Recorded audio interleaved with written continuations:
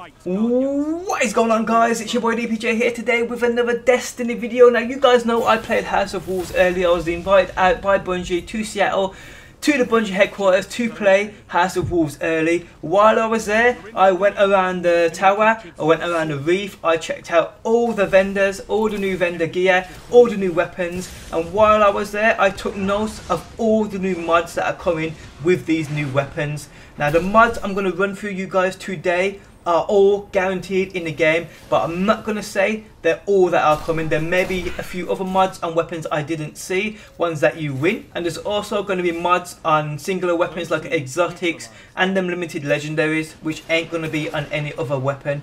The mods we're going to go through in this video are ones we see on everyday legendaries like the vendor legendaries, Dead Orbit, Crucible, Vanguard, New Monarchy and Future Warcourt, as well as rare and uncommon weapons you may find throughout the game.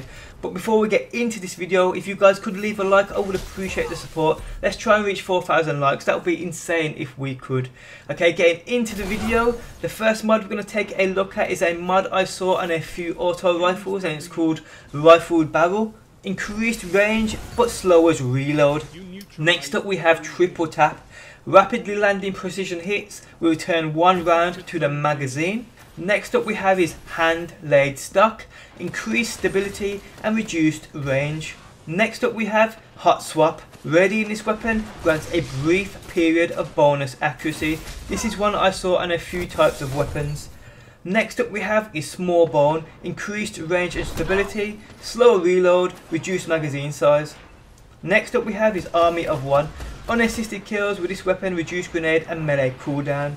Next up we have Grave Robber. Melee kills while this weapon is equipped have a chance to refill the magazine. This is one we saw on the new Crucible shotgun, which if you guys missed, I did upload a video going through all the new Crucible weapons, which I'll link in the video description. This is going to be a beast on any shotgun. Imagine now that special ammo in PvP is limited. Melee kills have a chance to refill your magazine. This is going to be a must-have perk for your shotgun. It really is. Next up we have a mod called Injection Mode. Increased stability, faster handling but reduced range. This is one I saw on a few heavy machine guns. Next up we have is Battle Runner. Kills with this weapon grant a brief boost to their sprint's top speed. This is one I saw on a few shotguns and a few fusion rifles.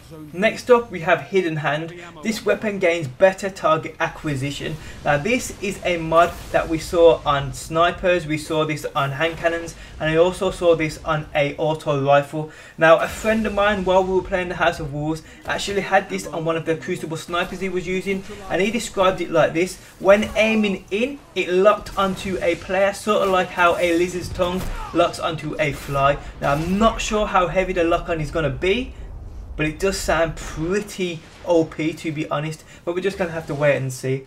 Next up we have is Reinforced Barrel. Increased range, reduced stability. This is one I saw on a few shotguns. Next up we have is Icarus. Improved accuracy while airborne. I saw this on one fusion rifle. Next up we have Replenish. This weapon's magazine will be refilled whenever a super is cast. I saw this on a hand cannon and I saw this on a auto rifle. Next up we have is Casket Mag. Increased magazine size and reduced stability. I saw this across all weapons. The last mod I took note of was called Oiled Flame. Faster reload, reduced range. This is also one I saw on a few heavy weapons. But guys, they are all the new mods I took note of while playing the House of Wolves. There may be more coming, we're just going to have to wait and see. But some of these sound pretty badass. What I did figure out here though is, what's different between these mods and the old mods is, say if you want a better of something, you have to have a reduced of something else. Say if you want better stability, you have to give up a little bit of range for that. If you want a bigger ammo clip, you have to give up a little bit of your stability for that. Which actually makes sense in my opinion. And I like the way Bungie are dropping this, I really do. But guys, that is it for another video. Hope you guys enjoyed the video. Drop a like, I do appreciate the support. And peace out until next time. Peace! Enemy captured Zone A. You neutralized Zone B.